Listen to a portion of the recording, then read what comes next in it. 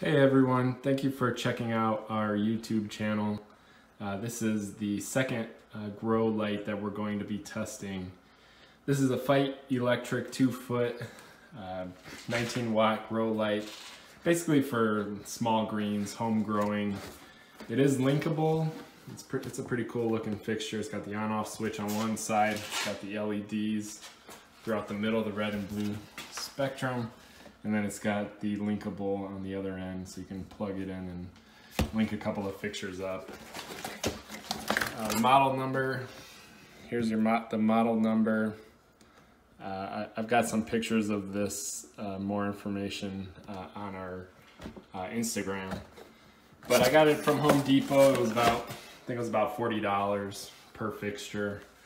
So I'm going to use it in my small grow tent here. It's about a 2 by 3 foot grow tent.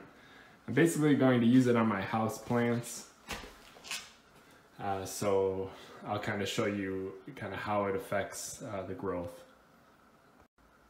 Okay, so here we've got it set up. It came with these hooks. It's really simple, easy to install. It took me about 5 seconds to do it. We've got our timer here. I got this from Target for about $5. It's just gonna make it really easy. I'm going to have the lights on for 18 hours, 6 hours off, and just kind of watch it progress.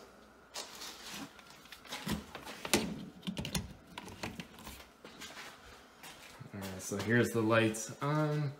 I'll put my plants in a moment, kind of give you an explanation of what we're going to study with these lights.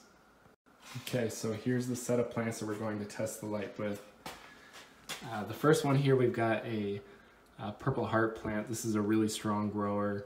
It's easy to kind of break off stems and put it in a new pot. As you can see here, I've done that, and it regenerates really well. It really puts down roots pretty quickly. This is another one that I broke off the main plant a couple of weeks ago. I brought it inside probably almost a month ago, and it hasn't been exposed to much light, so as you can see, it's kind of shriveled up a little bit, so it'll be interesting to see how it reacts to this lighting.